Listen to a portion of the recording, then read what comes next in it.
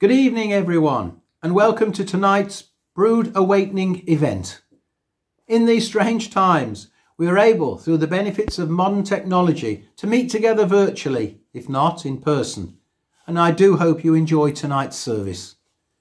At the end of each awakening, we usually meet together at the back of church to share drinks, donuts and thoughts. Obviously, this isn't possible tonight, but please feel free to press pause, make a drink, get comfortable and hopefully enjoy the evening. Our speaker tonight is the Right Reverend Bishop Michael of Lichfield, and he will be speaking on hope in the pandemic. So I'd now like to start the evening with a short prayer. Dear Lord, thank you for your Son, Jesus. Through him we get to enjoy a great future. But Lord, we go through so many trials that leave us feeling discouraged and hopeless. In these difficult times, we sometimes lose hope in the great future that you have promised. Give us hope and strength that we may be able to stand in faith and continue to walk in your ways. In Jesus' name, I believe and pray. Amen. It's now my great pleasure to invite our vicar, Phil Moon, to lead our worship tonight. We've chosen two great songs to start with that are what I would call awakening standards. And so I would ask everyone to join in and sing along. Instead of all singing together in church, we can sing all over the villages of Brood and Bishop's Wood and worship our God. Phil, over to you. Let's sing praises to God with joy. The words of the song will appear on the screen.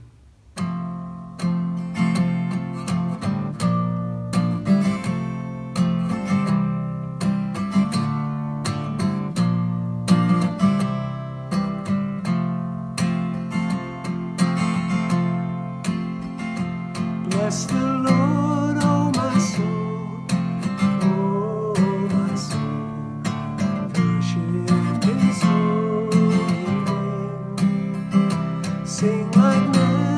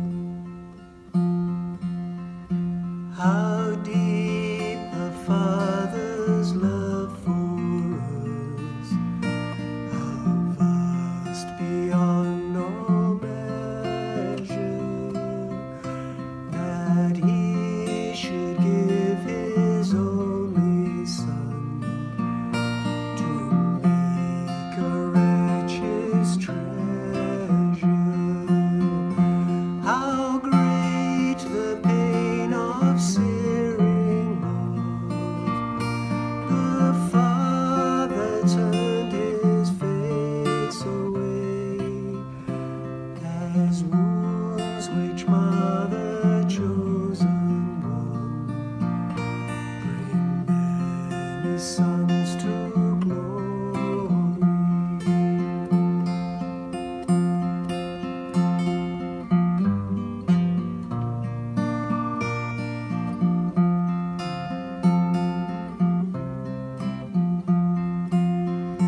Behold the man upon a cross, my sin upon his shoulders.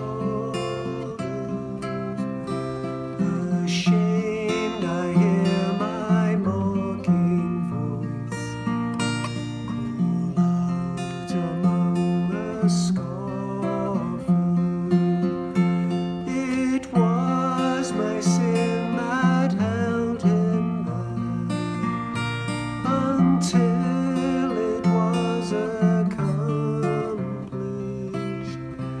His dying breath has brought me life.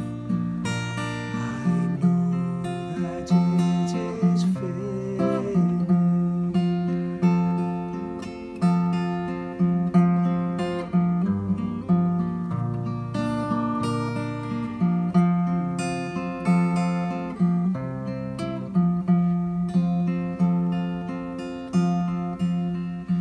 I will not boast in anything, no gifts, no power, no wisdom, but I will boast in Jesus Christ, his death and resurrection. Why should I gain from his reward? I cannot give an answer, but this I know with all my heart: his wounds have paid my ransom.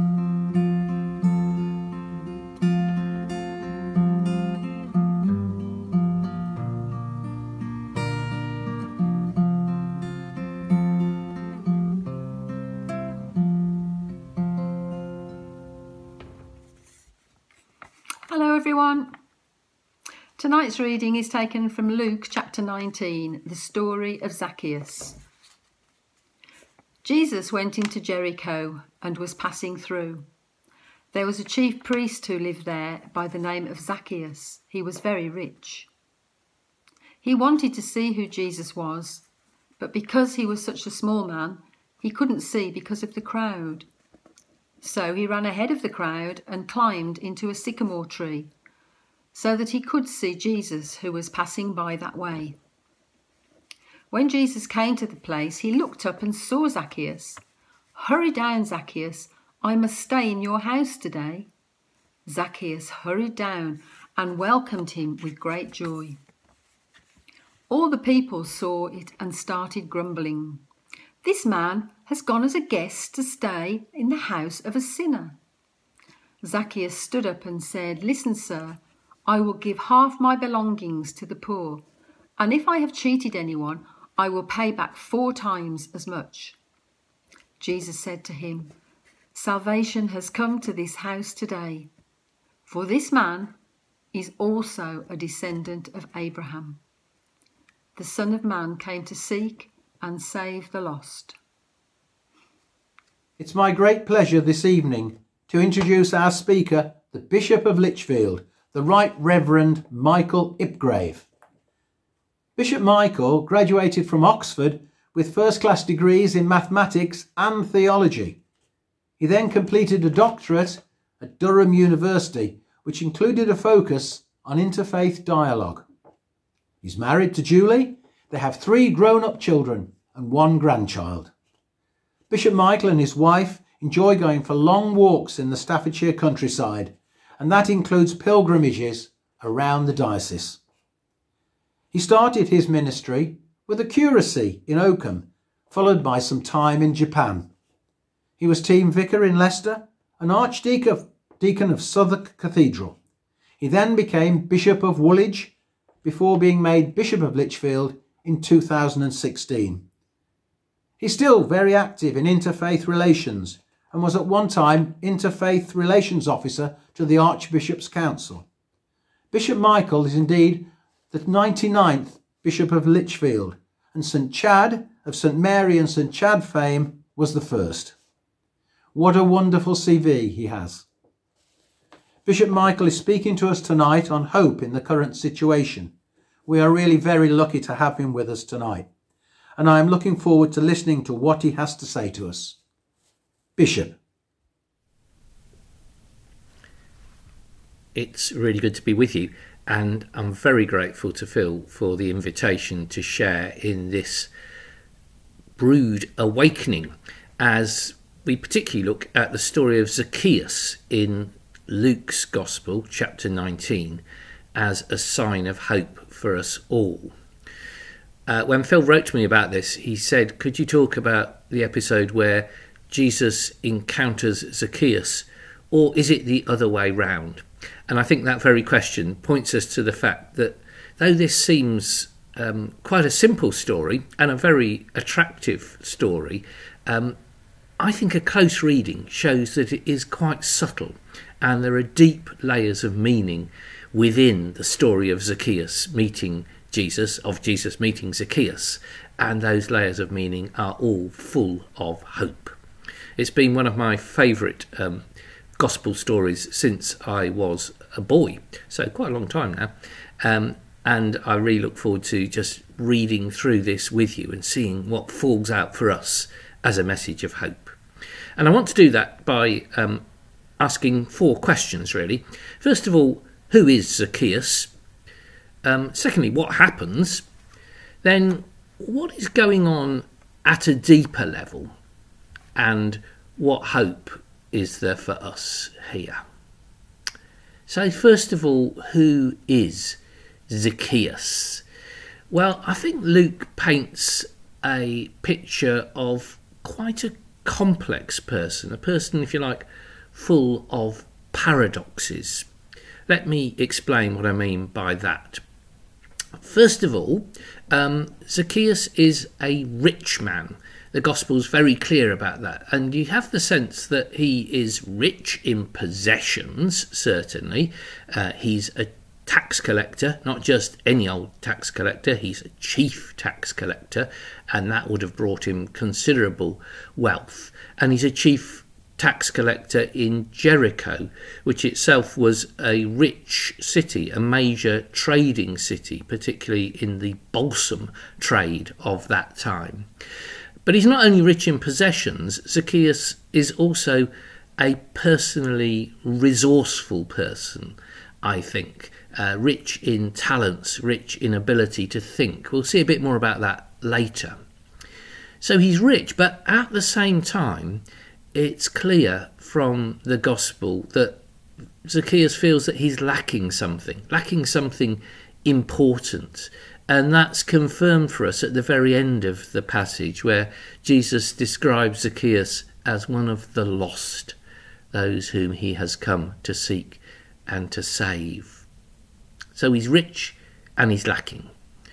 He's got a very high profile. The office of chief tax collector, architalones, would have made him a very important man in the city. But again, as you read this passage, it also feels that Zacchaeus is kind of on the edge of everything. And though he may have a high social profile, physically, Luke is careful to tell us that he is small in stature. That's why he has to climb a tree later on. So he's not quite as prominent as you might expect from his profile. If you like, to use modern language, you could say he's both in Jericho a celebrity and a marginal figure. And linked to that is the question of his reputation. Now, it's fair to say that Zacchaeus has had a bad press throughout history, or at least Zacchaeus, until he meets Jesus, has had a bad press.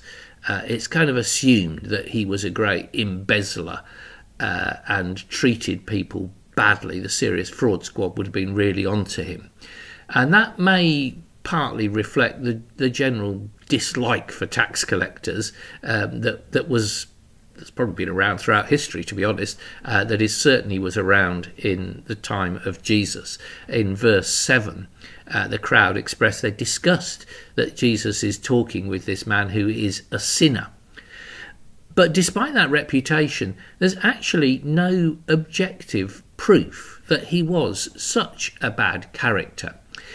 And I've been thinking a bit about this. Sorry, this is a bit of a nerdy kind of disquisition, but if you look in verse 8, that's the key moment where Zacchaeus says, half of my goods I give away, and if I have defrauded anybody, I will repay them fourfold.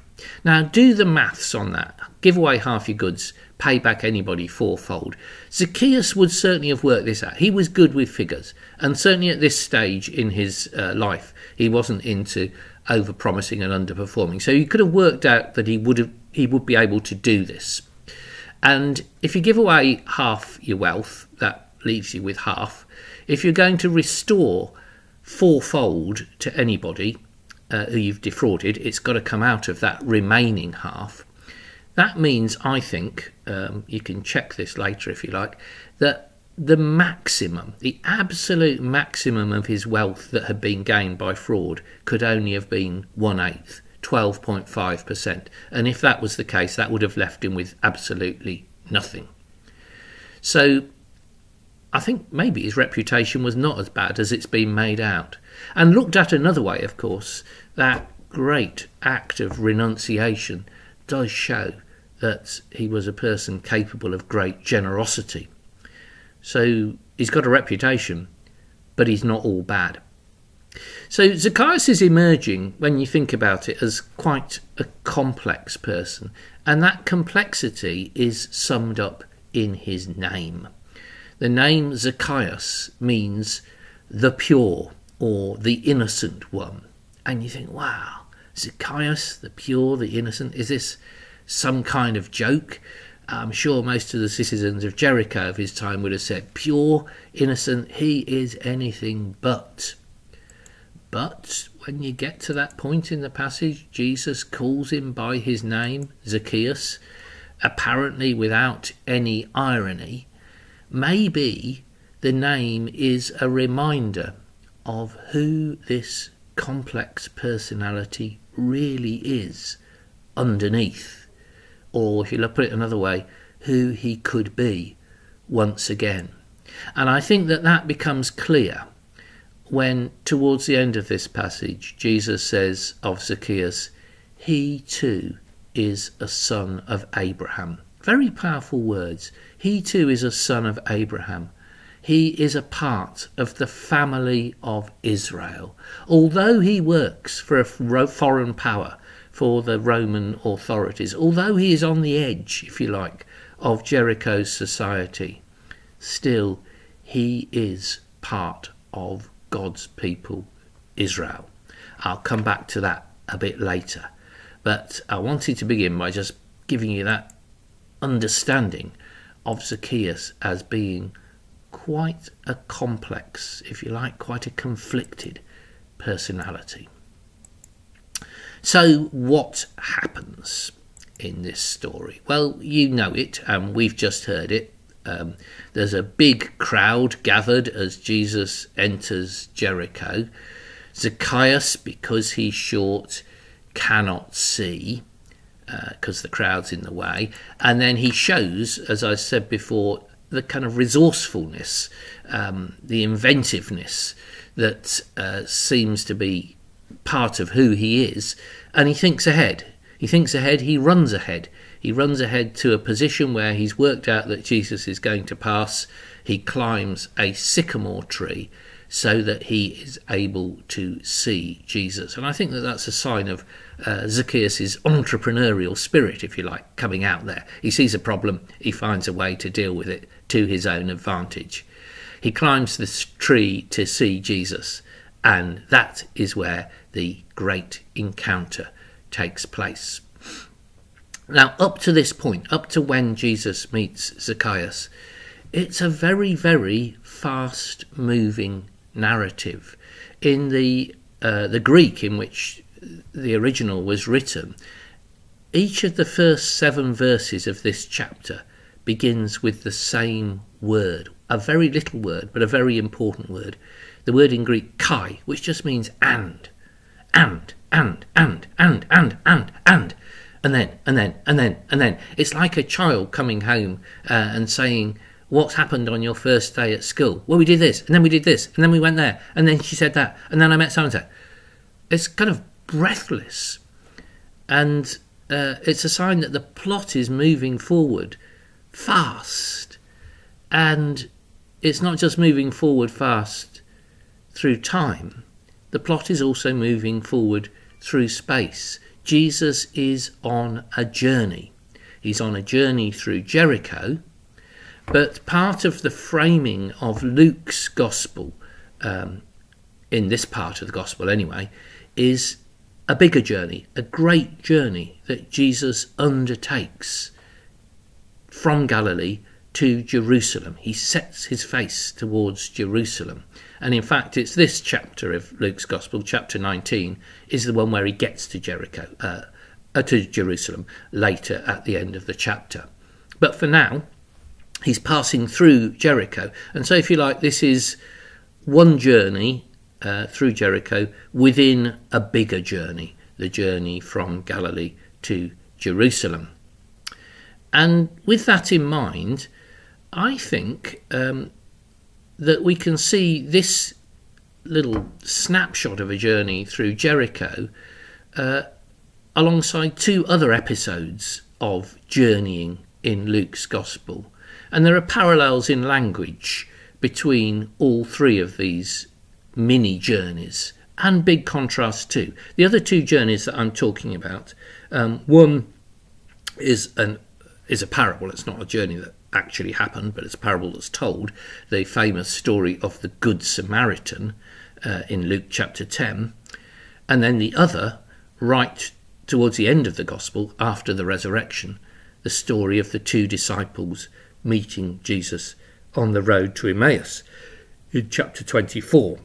So I just want to think briefly about this journey with Zacchaeus alongside the Good Samaritan and alongside the road to Emmaus.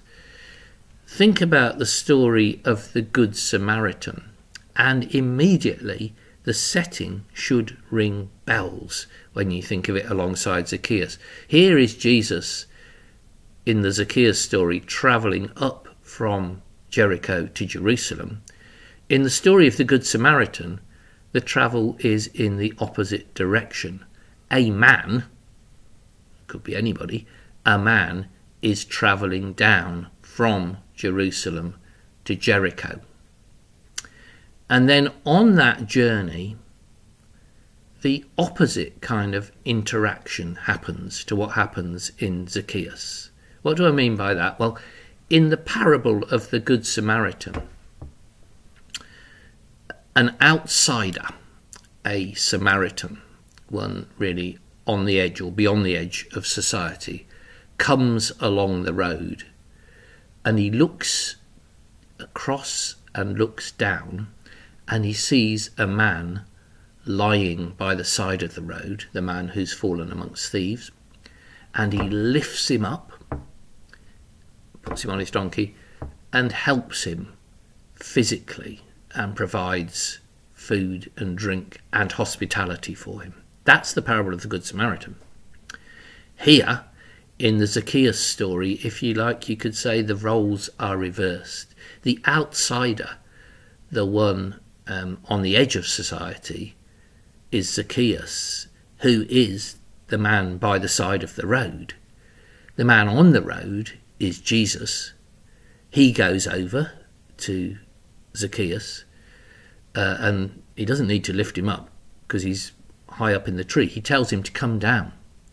He tells that man to come down, and from that outsider he receives food and drink and hospitality. If you like, things are a little bit the other way round. I'm not quite sure what that means, but think about it. If you've got any questions, ask Phil later. But it's a very powerful image, that image of Jesus looking up into the tree and saying to Zacchaeus, come down. And Zacchaeus realises to meet his Lord, or as Christians we would say to meet his God, he has to come down to God's level and meet him on the way. He's climbed up to try to find him. God says, come down, I'm down here. You have to climb down the tree to meet me. That's the Good Samaritan mini journey. The other one I mentioned was Jesus, after the resurrection, appearing and walking alongside the two disciples on the road to Emmaus. So, of course, to begin with, they don't realise that it is Jesus. And he walks with them, talks with them, expounds the scriptures to them. Wonderful Easter story. A reminder at this time of year that we can just start to begin to look ahead in hope to Easter. But particularly in that story of the road to Emmaus, at the end, the disciples ask Jesus to stay with them. The day is over, the night is drawing in. Abide with us, they say. Abide with me, abide with us. And it's the same word, stay in our house, that's used in that Emmaus story, as is used here in the story of Zacchaeus. But it's very different way round. In the road to Emmaus, at first Jesus says, no, I'm not going to stay. But they insist. And eventually he does go in and stays with them at their insistence. But he doesn't remain long. He's made known in the breaking of the bread and he vanishes from their sight. But it's them who ask him to stay. Here, in the Zacchaeus story, it's the other way round. Jesus himself invites himself in quite a peremptory way. Imagine how you would feel if someone came to you and said, I must stay at your house tonight. Well, if you knew it was Jesus, you might feel differently. But it's an unusual approach to invitations. Jesus invites himself to stay, but Zacchaeus does not refuse, of course. And in both the Emmaus story and in the Zacchaeus story, Jesus entering the house becomes the great sign and the means of blessing and salvation. So that's what, if you like, that's what happens in the story. Now, what's going on? Can we find a deeper level of what is happening in this encounter of Jesus and Zacchaeus, of Zacchaeus and Jesus? Well, I think there are so many strands of meaning that we could draw from this. And if you are finding those strands yourself, then just go ahead and ignore me, because my only wish is that we all sit and read and learn from the scriptures as they speak to us. But here's some thoughts from me. 4 thoughts, really. 3 that belong together from the actual encounter where Jesus and Zacchaeus are standing at the sycamore tree. And then 1 from the story as a whole. First of all, what's very striking in this story is the really kind of straightforward, immediate, no messing nature of Zacchaeus' response to Jesus' call. In verse 5, Jesus says, Zacchaeus, hurry and come down. And in verse 6, Luke says, Zacchaeus hurried and came down. There's an exact matching of words between what Jesus says and what Zacchaeus does. Words and actions match perfectly. Invitation is exactly mirrored by response. And of course, the other point in the Gospels in which that immediate response happens is the call of the apostles, of the 12, by the lakeside. And as we know, that is the summons to discipleship. The apostles by the lake leave their nets, leave their father with the hired servants, and get up and follow Jesus. And Zacchaeus responds. He doesn't actually follow because Jesus is coming to his house, but he responds with the same immediacy. And as for the apostles, so here, when Jesus comes into his life, this is the best thing that has happened to Zacchaeus, and he responds in the right way. It's not like this for everybody in the New Testament. And just to remember that, what I find really kind of hauntingly sad story that's often set alongside the story of Zacchaeus, the story where Jesus meets the rich young man. And he says to the rich young man, if you would be perfect, give away everything you have to the poor and come follow me. And the rich young man cannot accept Jesus' invitation to give away all that he has and to come and follow him. He fails in his response. Zacchaeus, by contrast, his answer is quick and complete and sincere. So it's about discipleship, and there is no better choice that anybody can make, whether it's Zacchaeus, whether it's the apostles, whether it's you, whether it's me. There is no better choice that anybody can make in their life than to be a follower of Jesus. This is discipleship. And then the second thing I draw out from this is that as he responds in that way, Zacchaeus finds out who he really is, or at least who he really is meant to be. You'll remember that I tried to show how Zacchaeus in Luke's picture is really quite a complex, quite a conflicted personality. But somehow in this moment of encounter with Jesus, all this falls away. And the great marker in the gospel text that gives us the clue that that is happening is one word in verse 8, where it says, Zacchaeus stood there. Actually, the Greek says, Zacchaeus standing says. In a sense, the narrative of the story doesn't need that word, that verb. It's kind of redundant. But it's not, because it gives an insight into who Zacchaeus has suddenly become. He's got a new confidence that enables him to stand there. A bit like Martin Luther at the Diet of Worms. Here I stand, I can do no other. To stand with confidence before the Son of Man is a great theme in the Gospels. And you can do that when you know who you are. Zacchaeus now knows who he is. Jesus has called into his life to recall him to his true identity. Out of all his complexity and his internal conflicts, Jesus restores him, if you like, recalls him to who he really is. And because it's Jesus's call, you could say this is vocation. As we use the verb today.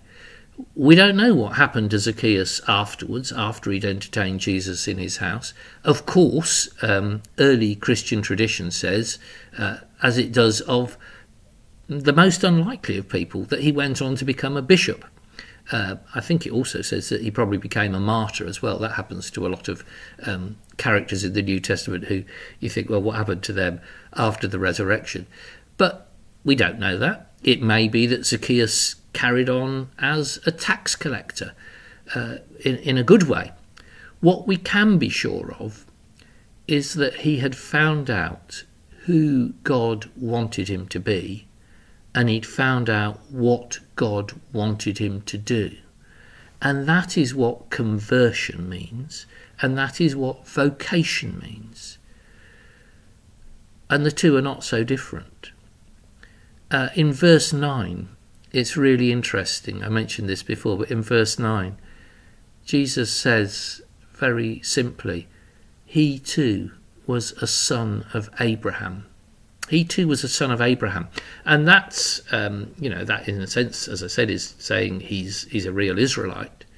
But son of Abraham, or daughter of Sarah for women, is also the name that is always given to those from a non-Jewish background who convert to Judaism. That's the name they're giving you, son of Abraham, daughter of Sarah.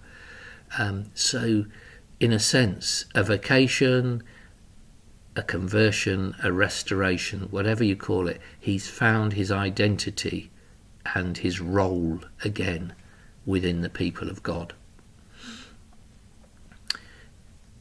Let's call that vocation, for reasons that you might be working out why. We've got discipleship, we've got vocation. And thirdly, this is good news, not just for Zacchaeus, but for the whole of Jericho. The whole of that city must have rejoiced at Zacchaeus's conversion, vocation, restoration, because suddenly his considerable wealth, whether that's from his charitable giving away of the 50% or his restitution of however much percentage it was, his considerable wealth, his money, is flowing in that city society, and that must have had an impact. And not just Zacchaeus' wealth, he is now devoting himself with all his resourcefulness, all his entrepreneurial spirit, all his imaginative approach. He's devoting himself to good works. He's become a force not for miserliness, but for neighbourliness in his society. And as he moves from the edge, from the kind of back of the crowd to the front, to the centre, there's been so much healing happening in that society, so much bitterness dying away. And Jericho that day must have looked a bit more like the kingdom of God than it did the day before. And no doubt Zacchaeus will never, ever forget that day, and he will never stop talking about it. To the end of his life and beyond, Zacchaeus will be talking about the day that Jesus came into his life and everything changed for him and for those around him. And all those things that I've just talked about, the sharing of good news, the caring for neighbours, the reconciling of hatred, the building of the kingdom, and above all the telling of the story of God's love in Jesus Christ. All those are the things that we call evangelism. Sometimes people think that's a bit of a scary word. It's not. It's just this kind of stuff happening. Zacchaeus becomes an evangelist. Jericho is evangelized. Well, here's a thing. What has come out of this story, of this encounter? The things that have come out of this encounter are discipleship and vocation and evangelism. And I honestly promise you, hand on heart, I did not set out when I was thinking about and reading and reflecting and praying about the story of Zacchaeus, I didn't set out to try and find those three things, discipleship, vocation and evangelism, in this story. They just came out of it. But I hope you know that they are the priorities for all of us in this diocese. I'll come back to that in a moment. But before that, there's one deeper level still that would be easy to miss, not just out of the encounter between Jesus and Zacchaeus in front of the sycamore tree, but out of the story as a whole. A truth that kind of bookends the whole story and is given away by two words, one near the beginning and one near the end. The one near the end is in verse 10, well, at the end is in verse 10, where Jesus says that the Son of Man came to seek and to save the lost. He came to seek, came to search out.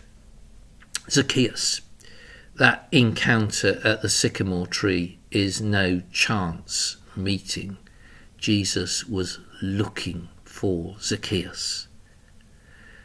But that works the other way too, because near the beginning of the story, And you miss this in the English translation. Near the beginning of the story, when Zacchaeus starts climbing the tree, the English translations all say something like, he was trying to see Jesus.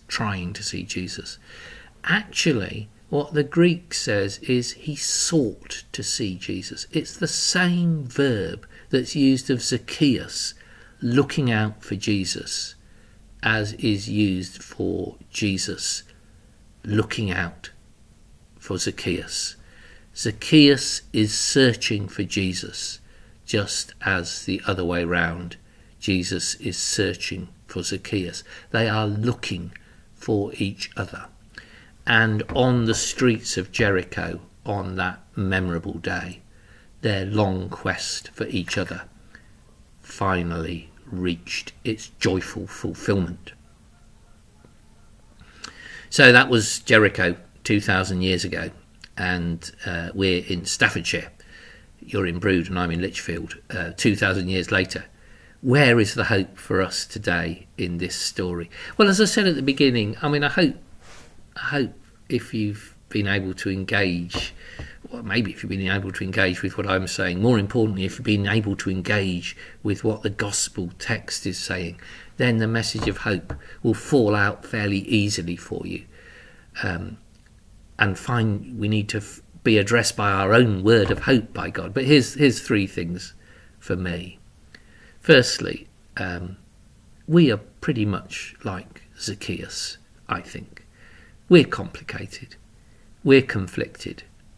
A lot of the time we're not really sure who we are. We have some good points and we have some not so good points, or to be honest, we have some pretty bad points.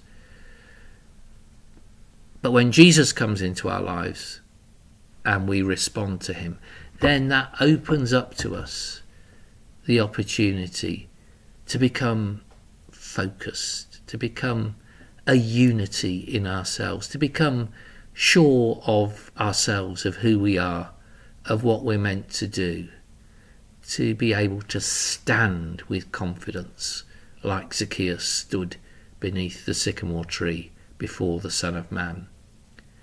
And that can happen to any of us. Zacchaeus, if he's a chief tax collector, would not have been a young man when Jesus met him. It can happen to any of us at any time. So that for me is quite a simple message.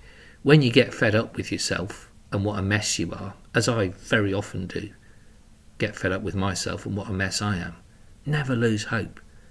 This could be the day that Jesus comes into your life, like he came into Zacchaeus' life, and brings you back to who you're meant to be.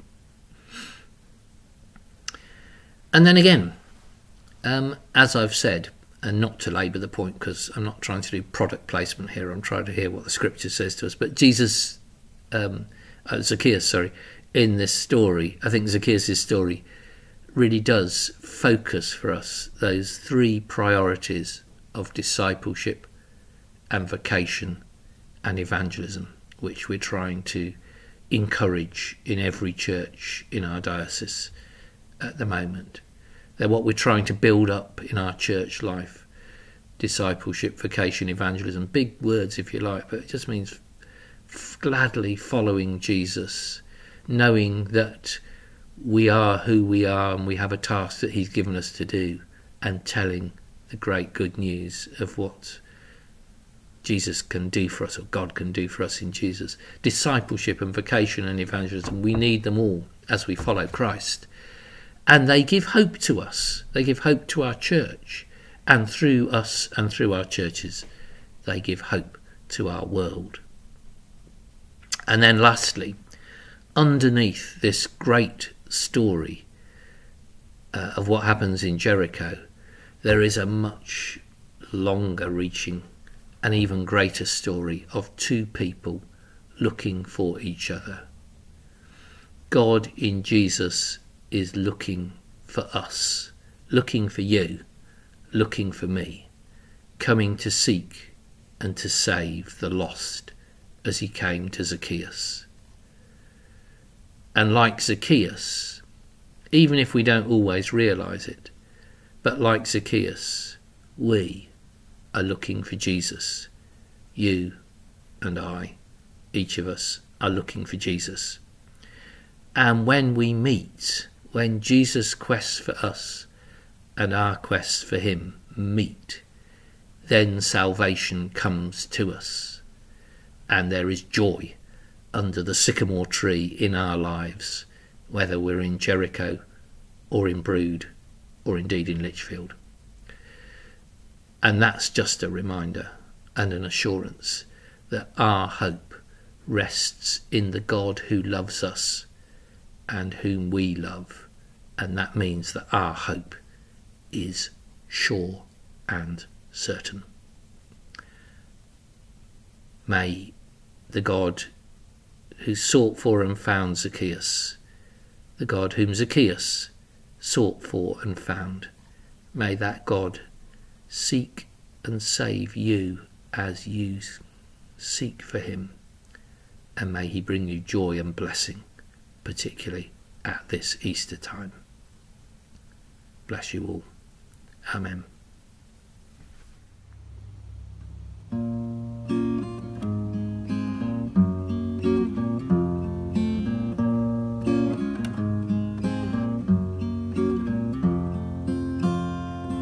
Last night I had a dream. Through a swirling fog I walked along by the edge of a stream.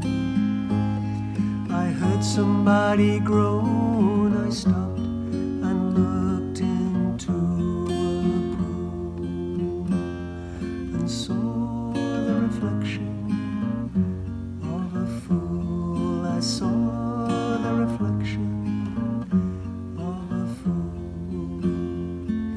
Dragging him by his throat were the collar and the links of a chain. On his shoulders a coat, on his feet shoes of pain. The coat was strife, the chain was pride. I saw the reflection and I cried. I saw the reflection and I cried.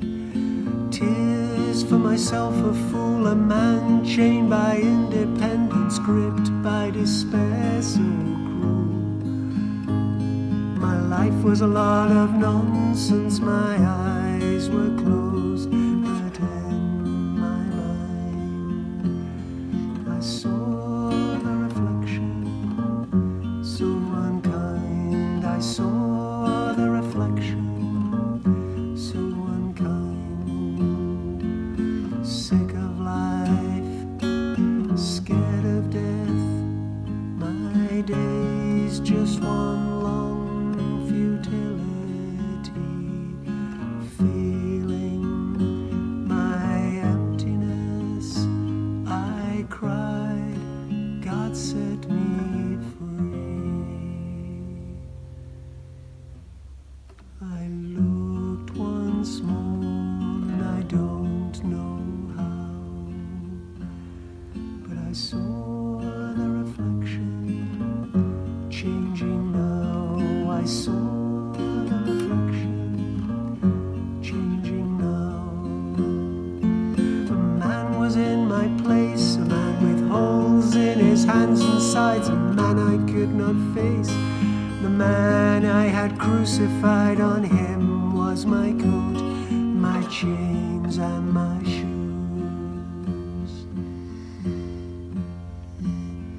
Between the reflections I must choose. Between the reflections I must choose. Between the reflections I must choose. Between the reflections you must choose.